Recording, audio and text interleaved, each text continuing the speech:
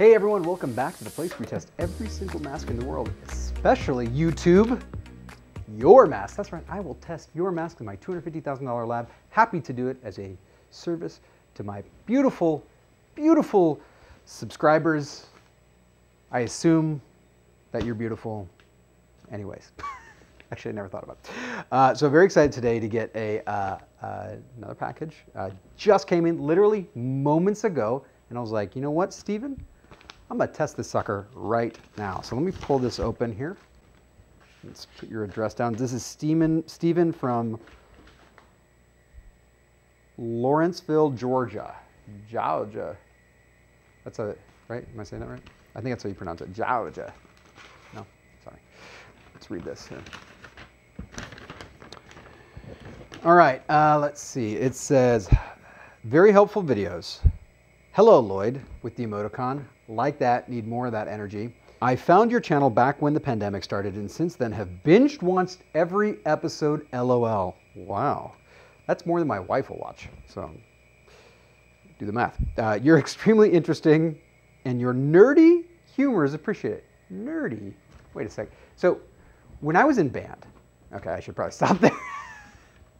When I was in band, okay, this is, yeah, in high school, I remember that, you know, the teacher was like, you know, directing, and he's like, oh, we're going to do this themed song or this themed thing with all the other bands. And one of the, it was like space, so they did like Star Wars and Star Trek and like, you know, 2001 Space Odyssey.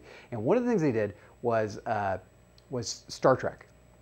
And we'll just have to, you know, leave it up to the imagination what I was like in high school.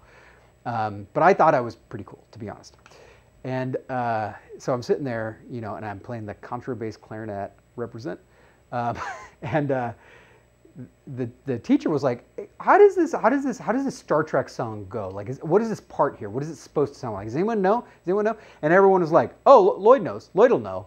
And I was like, I'm not a nerd. Like, why would I watch? I've watched every episode. So you're not supposed to know that I'm a nerd. In my mind, you're not supposed to know that I'm a nerd. So there you go. We'll leave it there. Probably something, again, talk to my therapist about. All right. And thank you for that, Stephen. I'm genuinely interested in knowing the exact performance level of one of these masks that were the only ones I was able to find at the height of the pandemic. You don't seem to have it on video. I know you're focused on surgical masks, but I've included some KN95s for your and my pleasure. This is like, we're a very specific group of people, aren't we? So here are the Ernst, oh yeah, I forgot to have that camera, masks. And I can tell you, just by looking at it, that these are not gonna pass. We'll talk about why in a second, but let's get it in the clamper. Okay, wow, that is a cheap mask right there. Let's get it in the clamper.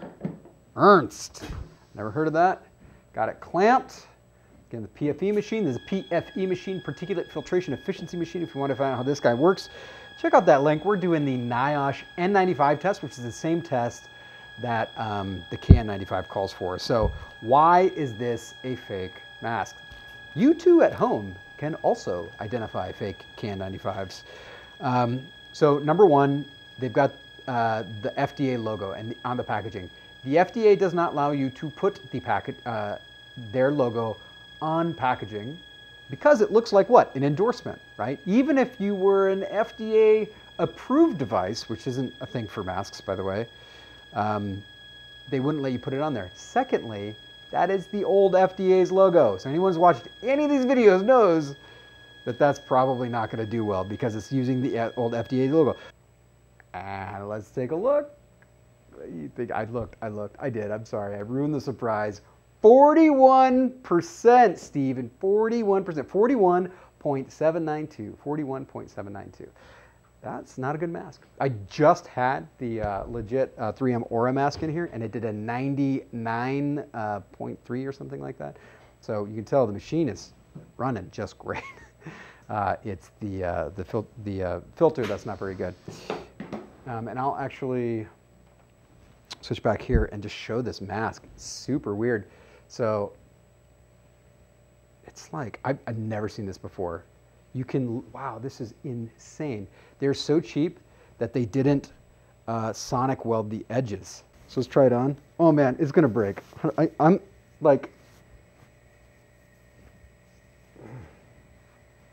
look at that.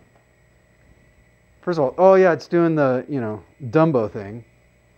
And then like, yeah, look at that. Wow, worst mask. This guy, Ernst mask, gets the prize. Ding! This is the worst mask I think I've ever tested in terms of just like overall. Like overall, it's just real horrible. Wow, that's so bad. Steven, thank you. You earned a like, and I wish I could like and subscribe to you, my friend, because this made my day. All right, thank you guys so much for watching this. I appreciate it. I do like likes and subscribes, but if you want to be like Steven, you can send me a mask I haven't tested before. Check out the link of masks I have tested. I'm going to put that below. And then there's my actual address. That's right. If you follow that address in Google, you'll show up here. This is probably a bad idea, actually, but it's literally here. You can show up here and you'd be like, hey, bring me the masks. I might not be here. I don't know. All right, thank you guys so much. I appreciate it, and I will catch you on the next test.